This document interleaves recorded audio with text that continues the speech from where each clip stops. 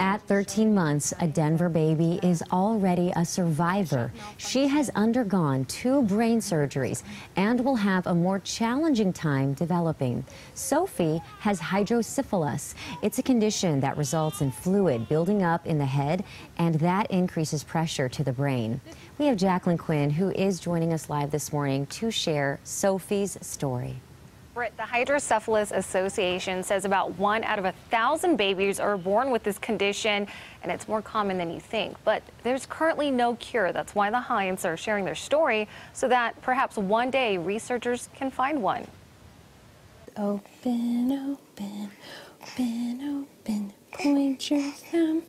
Almost every morning, Erica Heinz sings this song to her baby, Sophie. And we are anchoring this kinesiology tape that's hopefully giving her thumb some reinforcement.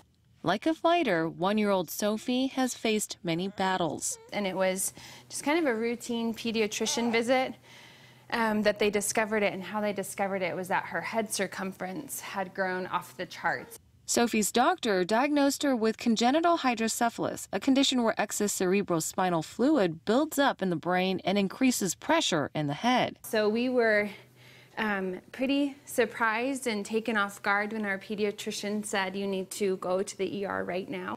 At just 6 weeks old, Sophie had her first brain surgery. Doctors tried to clear a blockage. You know, you're going into it as parents kind of scared to death. To her parents' surprise, that surgery didn't go well.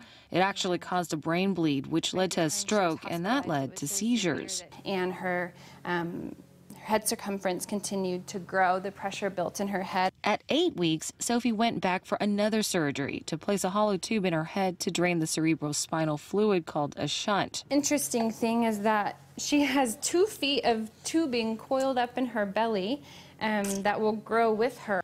She'll always have that shunt, and as she grows, things like eating, crawling, or even playing will come with challenges. I think until you enter the world of special needs and rare diagnosis, it's hard to understand maybe what families go through, and there's definitely periods of feeling isolated. Despite all these obstacles, Sophie's family believes raising more awareness about her condition could help find a cure.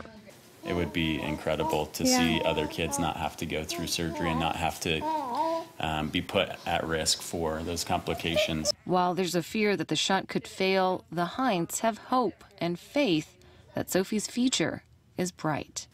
All done. All done. Now, this condition can affect adults as well, but Sophie's parents say they know of at least 10 other families around Colorado. They've come together to support each other, and they say still not enough people know about this. Alan, Britt.